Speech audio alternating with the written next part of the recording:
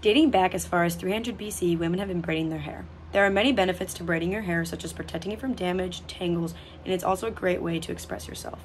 I learned when I was 10 years old how to French braid hair, and I have yet to forget the skill. Today I'll demonstrate how to French braid somebody else's hair, and by the end of this video you should feel more confident about French braiding another person's hair and maybe know a little bit more about the benefits of braiding your hair. For this instructional speech, I used 2 resources that were websites.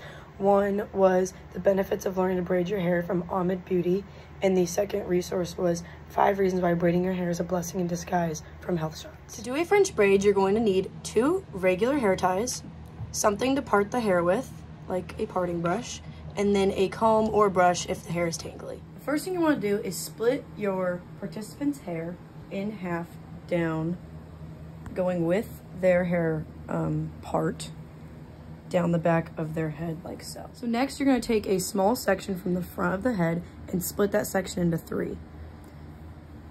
Then you're going to take the middle section and put it under the outside section. And then you're going to do the same with the other outside section. Then you're going to take a piece of hair that's not in the 3 and add it to the outside. You're going to do the same thing on the other side. And you're going to want to make sure to keep all of these pieces tight so you don't lose any in the braid. And then as you can see, I'm just repeating the process over and over. And you want to make sure you're keeping track of all of your pieces. You're going to continue this all the way down the head. When you don't have any hair left to add to the braid, you're going to simply do a regular braid until you are down to the end of the hair. When you have no more hair left to braid, you're going to take the hair ties that I showed you guys before, and you're just going to tie it off like this. And then you're going to repeat the exact same steps on the other side of the head.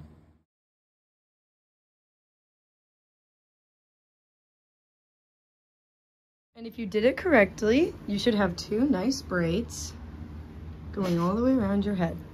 Thank you. I hope this video helped you learn how to French braid somebody else's hair and maybe make you feel a little bit more confident about trying it out on someone else. Some things you want to keep in mind when braiding the hair is to keep the strands nice and separate. If you start to lose them and not keep them separate, then the braid is not going to be like a 3-strand braid. It might turn into a 2 or 4-strand braid. And then also to keep the pieces nice and tight. When you start to loosen them, that's when you start to lose them, and you'll start getting bubbles and have the French braid not looking how it's supposed to look. But I really hope this helped you understand a little bit more about French braids, why they're important, and why you should try it out. And thank you guys for watching.